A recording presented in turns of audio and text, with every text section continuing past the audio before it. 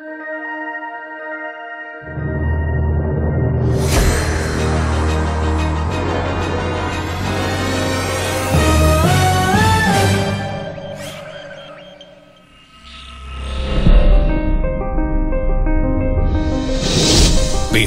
the galaxy, full of stars and light and intelligence. But it wasn't always like this.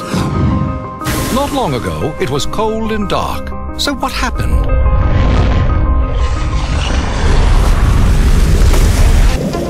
Someone made a decision. Someone looked at a microbe and thought he could use a longer flagella and a pair of pinchers too. Yeah. Next thing you know, he's king of the ocean.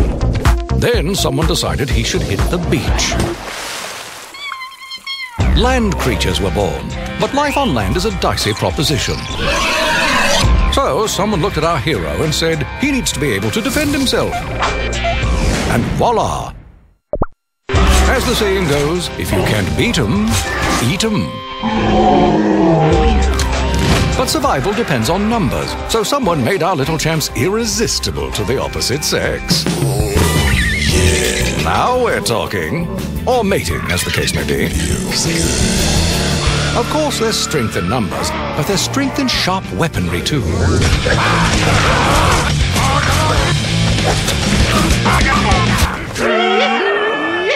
Ironically, this led to what we call civilization. But civilization meant more competition for just about everything. Happily, someone pulled our species aside and said, "You guys need to chill out and unify this planet." So they did.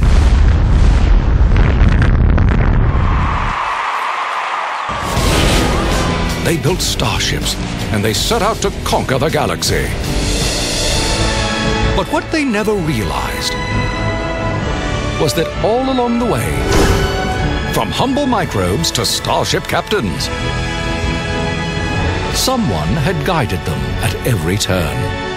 And that someone is you. Spore, how will you create the universe? Coming September 7th, 2008.